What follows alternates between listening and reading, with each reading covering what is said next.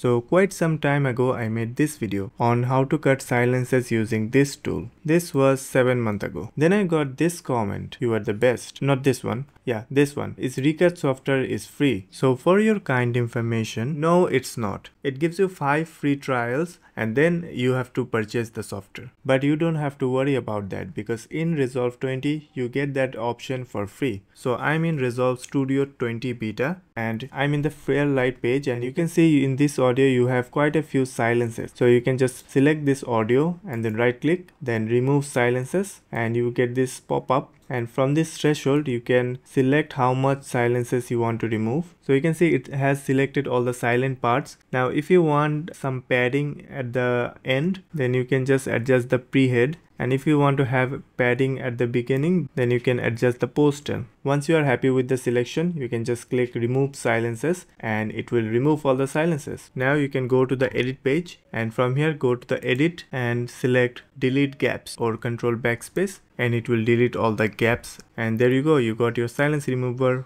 within Davinci Resolve for free.